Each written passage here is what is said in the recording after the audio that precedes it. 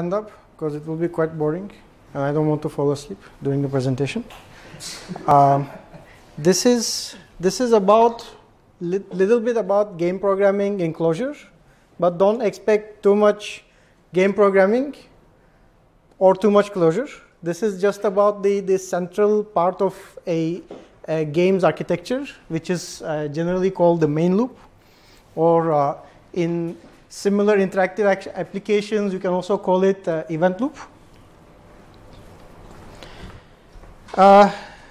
If we look at a typical game, what happens is something like a ripple, something like a loop, where we see something or we perceive something, we hear something, and then we react to it. And then based on our reactions, computer does some more calculations and then shows us something or plays a different sound, and then we react again, and so on and so forth. We keep looping through these events.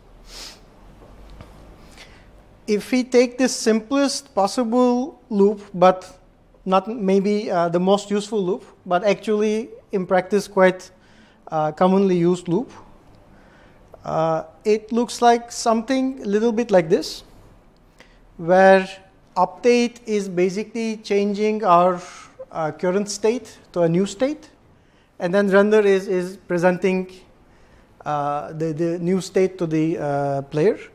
And this dt is the time delta. So every time this main loop, this function that is called main loop is called, every time we need to know how much time has passed between the last call and this current call. But this one, since we are Clojure programmers and functional programmers, this one of course implies state. So my world is somewhere else and I am mutating it through some other means. If we improve on this and pass the world to our main loop now, we first call the update function with the old world to compute the new world. We render based on the new world, and then we return the new world, so that we leave keeping track of the new world to whoever is calling this main loop. This one is better, but user inputs are missing. So user inputs are kind of like a side effect in terms of input. If we improve it a little more, this time our main loop function can take the world, the old world, the events since the last invocation, and the delta time, then compute, given the world events and dt to update function, the new world. At this point in time, we can forget about the events until the loop is called next. We have already consumed them, we're done with them. Then we render our world and then return the new world. And this is a simple structure of the main loop. So games are supposed to be fun, and they are supposed to be responsive to our actions. So the maybe not the gold standard, but usually what is expected is that a game runs at a 60 frames per second or more, or less, depending on the game. If you're building a roguelike, you may be okay with one frame per second or less, but usually you are aiming to go 60 frames per second, which means if a second is 1,000 milliseconds, which means you need to be done with all this generating the events. Basically, the entire call of main loop should complete within 16 milliseconds, which is not a lot of time, especially if your code is not optimized. So before I move on, I just want to illustrate what I mean by this. Let's take a 16 millisecond chunk. We haven't done anything yet. We call our main loop. We call our update, and let's suppose our update takes 5 milliseconds. So almost half of our time allocation is already gone. And then we call the render. Let's say it takes 3 milliseconds. So within 8 milliseconds, we are done. This is a happy scenario. But in another frame, maybe our update took less time, but render still hasn't finished when we have used up our allocation of 16 milliseconds. And then it goes to the next frame. It's still rendering, and then at some point in the next frame, it is done with the rendering. So what happens in this kind of design is we skipped one frame. And if we keep skipping frames, the animations, the visual effect of the game will not be smooth. And also we skipped updating our world, but that is less of a problem. How to approach this? I'm just going to ask the questions, not provide answers at this point. We can try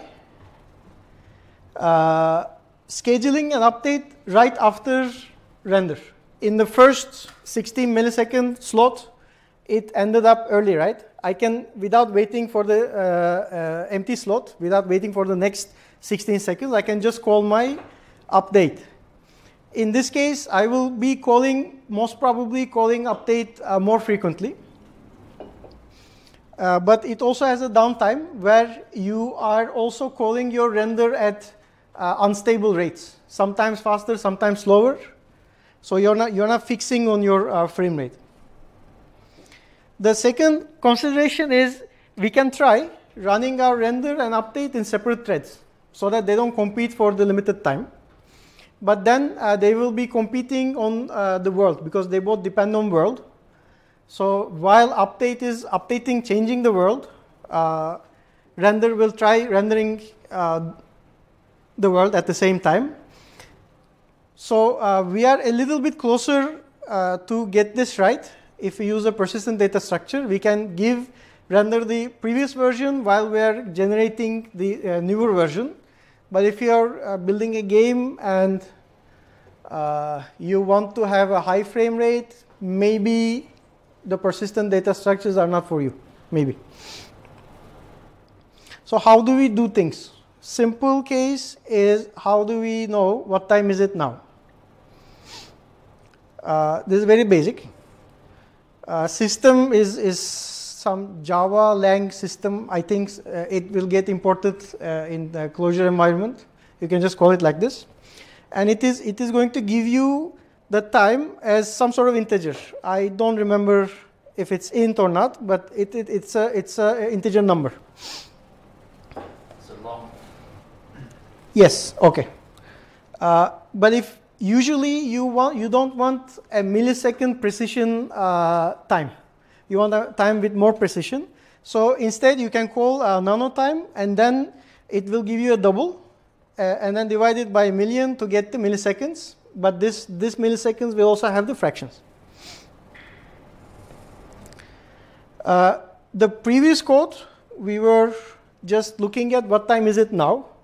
What this structure does is it gives you a function, and each time you call the function, it will give you a number that is the milliseconds passed since the last invocation of the function. Anything interesting here? I'm looking. Nothing interesting. On the contrary, I am not able to find, since I'm using an Atom, I need to use swap, right? I am not able to find a way to write this with swap. So I'm just using Atom as a synchronized dump, like an atomic integer kind of thing. And the usage is, I first call this function, I get another function, then I keep calling that function, and every time I call, it gives me the time passed since the last invocation or the generation. So here it is, after invoking this, it is 0.12 something something milliseconds, and I sleep for 1000 milliseconds. Then it gives me a delta time like 1000 plus milliseconds. And yes, here we can also use integers, long, something like that. But it depends on whether you want to measure time how precisely. How do we exit the game? Again, I propose a simple way to do that. We can just use a promise and then check whether this promise is somewhat delivered or not. And then when I want to exit, I will just deliver the promise anything. Can be nil, can be something else. And then the next time my main loop will be called, it will check for this and then exit if necessary. By the way, both the DTFN and this exit mechanism is thread safe. So there are also ways to do it without being thread safe. In the first section, we looked at the main loop, which is about your game. This is about calling that main loop and using all these other pieces that we just looked at to make it a sensible main loop. Coming back to the other 60 FPS discussion, there are two concepts that are kind of racing against each other. One is the update rate and one is the frame rate, and they have different effects.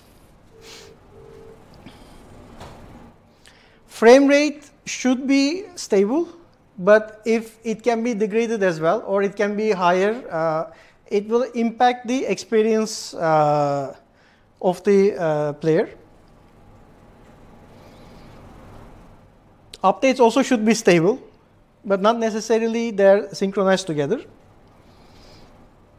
Most important thing is, since we are not locking on a particular frame rate or update rate, because it's not guaranteed in any way, especially in the update case, updates shouldn't depend on what time is it now. Updates should depend on rather how much time has passed, or they shouldn't depend on how many times I have been called. For example, if I'm making something walk, it shouldn't walk according to just its speed and assuming that, okay, how many times I will update, okay, divide it by this much, and then every time step this much. Instead, it should look at the delta time and the speed and then calculate how much it should advance. And actually, suppose if it's a very fast moving object, between the two calls to update, it may go through its target. Let's say I'm firing a bullet, it's supposed to hit something, I call update here, I call update here, I miss my target. So in those cases, what we want to do is we want to subsample. If it moves from here to here, I want to subsample the path a few times, maybe 3-4 times, to see whether it had hit the target in between my two calls of update. Last thing is what I said earlier. It is likely that you will want mutability in your world to update it faster. And then the problem comes if you run your render thread in a separate thread. One potential solution, which is not ideal solution, is to do double frame. You can have two worlds, and if you have a fast way to copy one into another, you can have two worlds. You can update this one and then render this one, and then start updating this one with the previous frame and the next frame, or copy this one to this, and then you can swap what are you doing with which one. Update, render, and so on. But you need to have a fast copy. Okay, code example. This is a tight loop, and it will never terminate. I generate my delta time, I create my world, I get my event somehow magically, and then I get my delta time, and then I call my main loop. It gives me back the new world, and then I loop. And this doesn't give the other threads to space to breathe. We can make a small change to this to allow the other threads, if there are any other threads, to get a chance to use the same core that this main thread is using by just calling yield on thread. By the way, this yielding is only at the JVM level, not on the OS level. On the OS level,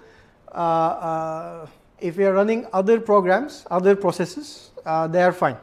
But on the JVM, if I don't yield and if I'm using all the cores, then some of the other threads will never get a chance to work. And the final step is to make it terminate. Just the same code that I showed earlier. I have my escape hatch. Again, I call my main loop, pass my escape hatch. I'm not changing my main loop. the only thing I expect from the main loop is that at some point when it's time to finish, to deliver this promise. And then I check if it is delivered. If it is delivered, this closure will end. If it is not, it will recur. Quick question. Yes. Why do you have an escape hatch that's separate instead of like a exception? Couldn't it be in the world state, like you know, game over or state of the world? Yes, yes, it can be very fair.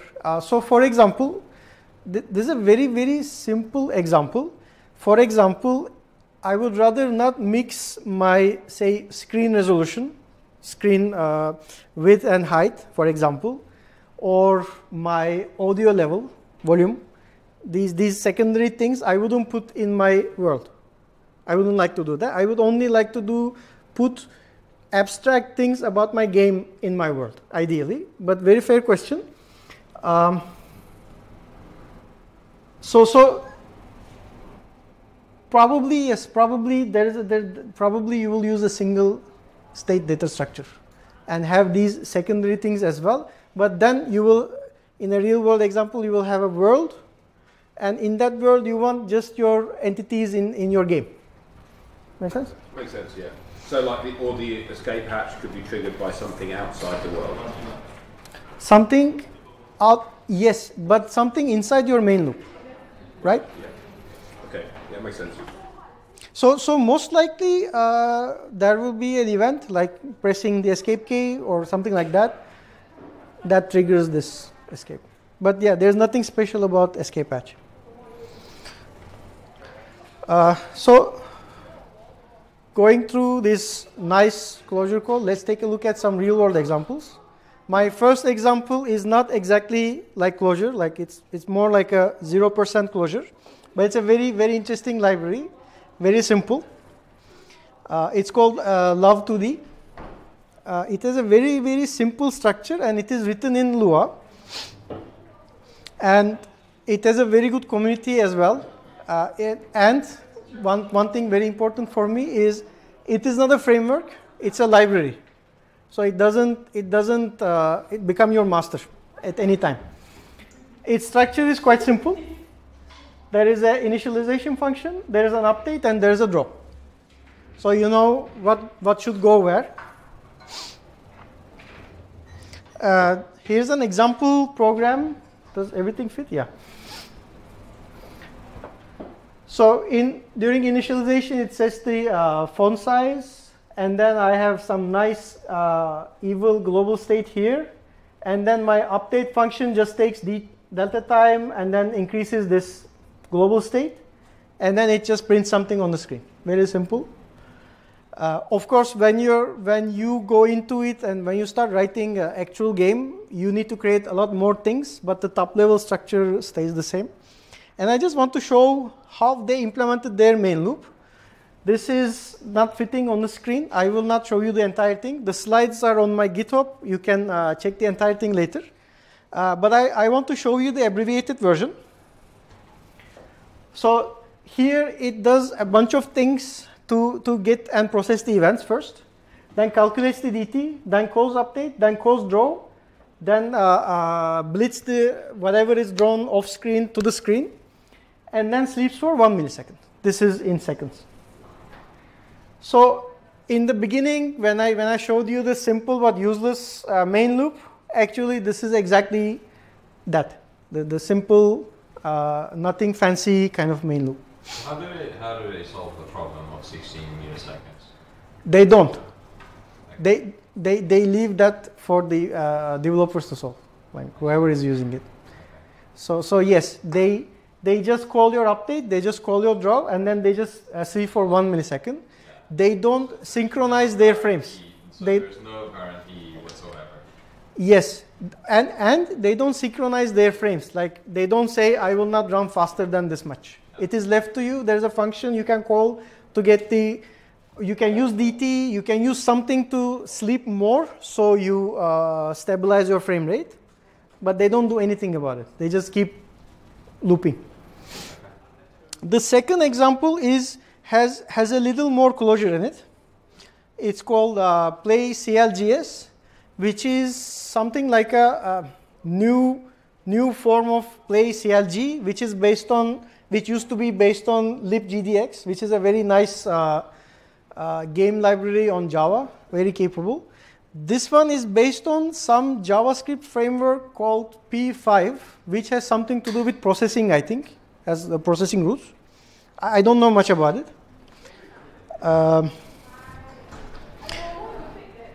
In Play CLGS and also in Play CLG, which is not maintained anymore, they have two concepts, like screen and a game. Screen is like a stage or scene of your game, like a part of your game's life cycle. You enter the scene, you do something, and then you enter another scene. There's always one scene.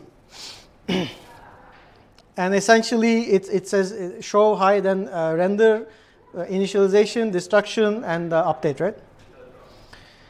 The game, you don't, as far as I understand, you don't need to deal with the game protocol directly too much. But I just want to show you how it looks like. You call start on it, and then it starts. And then there are a bunch of functions that you need to call in your screen, some of these functions. And another nice thing, let me show you, is that in their rendering code, they use a data structure. So they have this abstraction that gives you data-driven approach. This is an example of a screen. It is very similar to the love code that we have just looked at, the basic game. I want to now take a look at their main loop implementation. Here it is quite undecipherable, but if you go through this is again a long piece of code. If you look at it from the draw function, draw is repeatedly called. It calls redraw. Just 1 second. Yes, okay.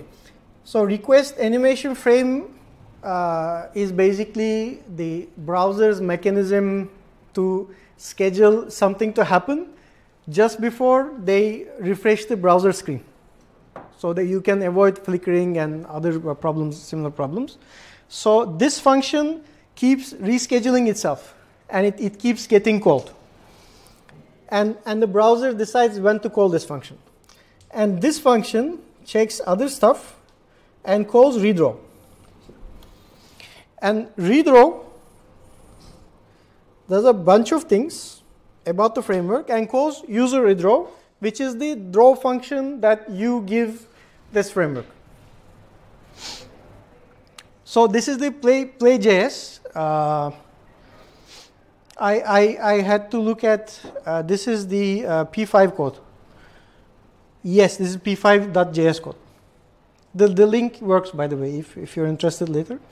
So the third example I want to show is also a Clojure example. And this is one example that I can say that got me initially interested in Clojure, or got me invested in Clojure, which is the Caves of Clojure code.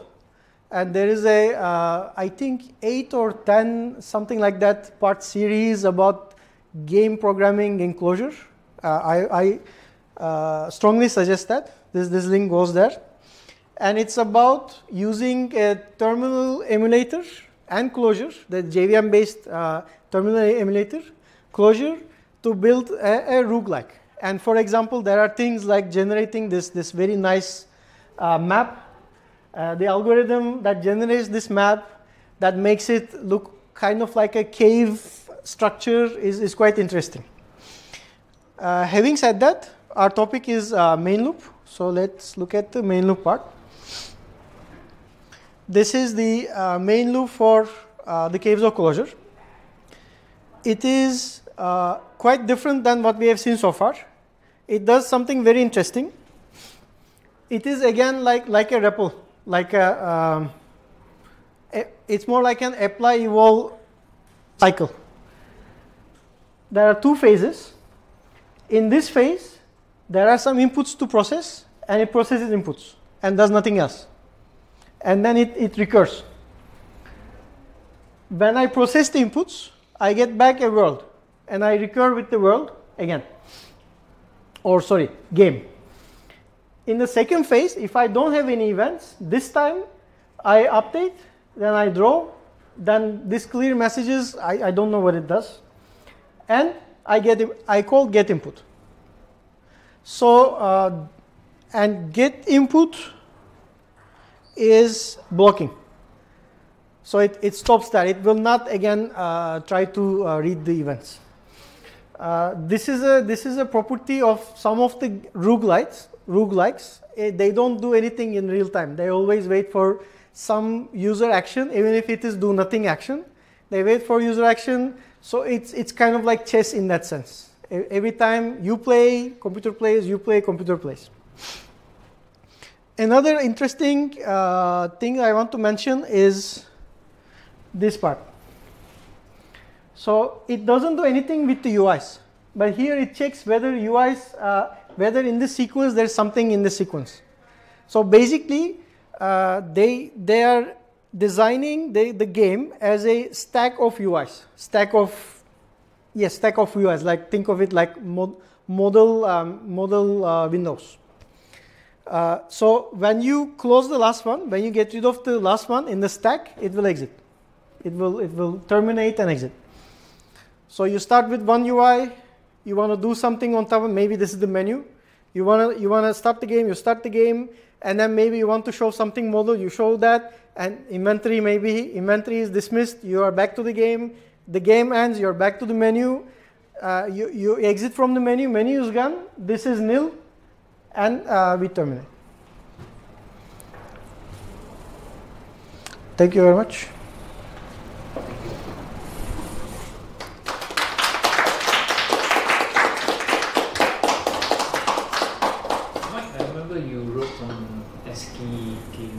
Yeah, I wrote a roguelike. Oh, okay. Is there a copy of that or? No, it's independent implementation.